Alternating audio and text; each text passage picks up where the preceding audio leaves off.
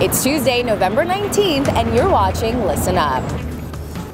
All right, let's do a quick check-in on the weather.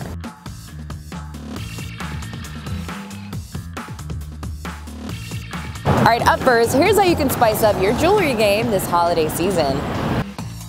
What can you tell me on how I can be more like you? Well, as you see, more is more.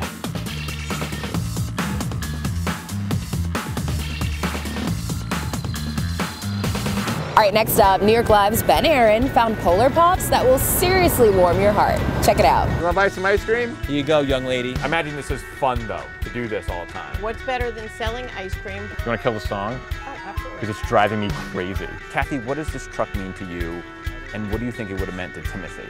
The truck means the world to me. Without it, it's my memory of my son.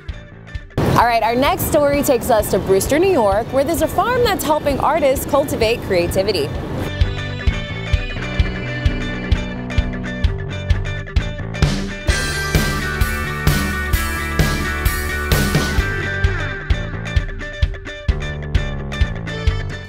And finally, we caught up with Mean Girls' Renee Rapp downtown.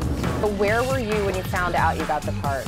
I was at 30 Rock. I was with Tina and Lauren, and they said it very casually. So it was very casual and very fun, but I knew immediately, I was like, okay, I have a lot of work to do. What is your favorite line from the show?